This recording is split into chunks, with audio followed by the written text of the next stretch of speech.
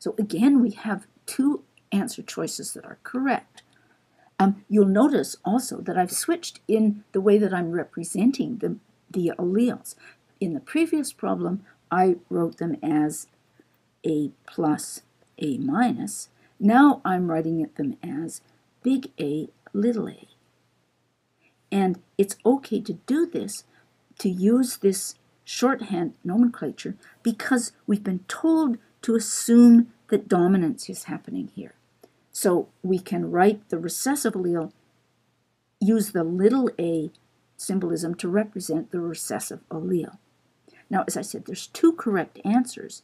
The individual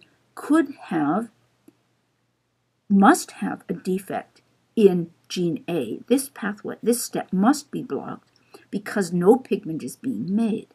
But because this step is blocked, there are all of the possibilities for the B locus are possible. The individual could be big B, big B.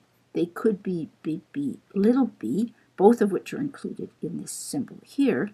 Or the individual could be completely defective at both loci. We can't tell if there's a functional B allele present because there's no functional A allele present.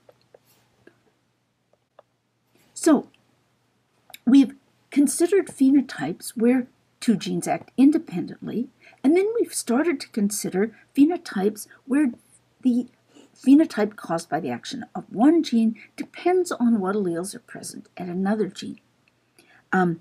We've diagrammed really only one type of metabolic interaction so far and analyzed the effects of defective alleles, and we've used phenotypes to predict genotypes. We could do this because we knew the underlying genetic basis of the process that caused the phenotype. Now, coming up next, we're going to think about some more complex effects in biochemical pathways. I hope to see you there.